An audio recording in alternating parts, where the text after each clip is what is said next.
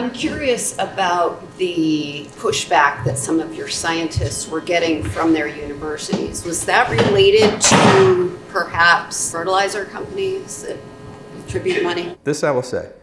In 2014, Secretary of the USDA Vilsack, first round for him, came to ASU, and there was 4 faculty members that were asked to present to him.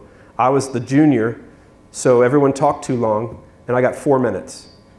I described this project in 4 minutes, and he was flipped out by the prospect of it. He liked it a lot. And I said, yeah, but no one's really done this research before. And he said, do you know why? I said, tell me. He goes, because of all the big companies that fund research at big ag universities don't see profit in this. So that's what he said to me that day. That with Teague, he was attacked for decades. Yeah, and he was from A&M.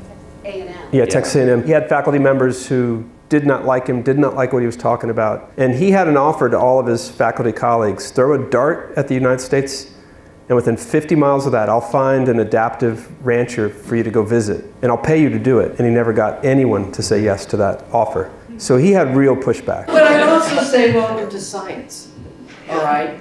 Ask an astrophysicist when they get challenged on, I mean, you should see the literature on the quantum theory when it came out.